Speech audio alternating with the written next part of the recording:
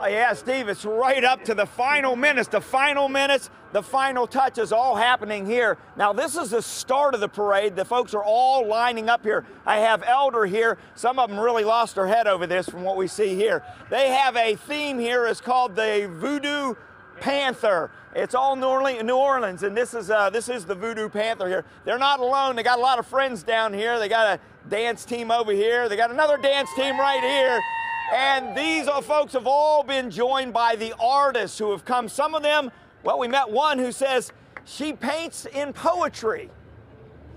She goes by the name Elle and uses spray cans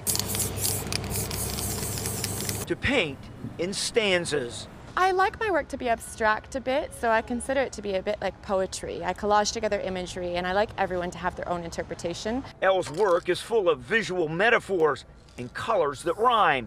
She wants the edges of her art to be blended into the community where it is. I want to give people pride for the artwork that I put in their neighborhood. I want to incorporate the people that live here. I want it to be for them. Her mural is on Elm Street, just south of Findlay Market, but her message has to do with avenues that have been closed for too long. You can't totally read it, but it says girl power. And so all of my murals that I paint are about very strong females. This is just one of more than 100 projects that make up Blink. The lighted artworks are the highlights, but it includes about every other form of art. More than 1 million people are expected to show up this year, including some of the artists involved working on Blink, but have never seen it. I haven't been to Blink yet, but I'm super excited to see all of the activation and the lights.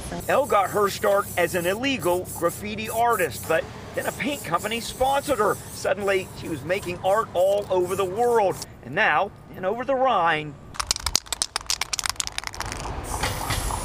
she's writing poetry with paint and a message more than 5 stories tall.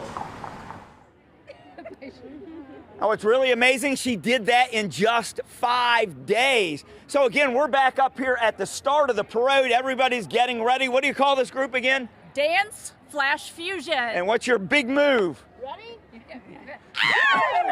Can you walk out? You might get knocked out with that one. They're not alone. They got a lot of folks down here. We got this whole group here. They're coming by the parade to get ready for the parade. So it's all about to start not too long from now, a couple of hours. You'll be seeing all these folks right down on Vine Street. Reporting live, Brian Hemrick, WLWT News 5.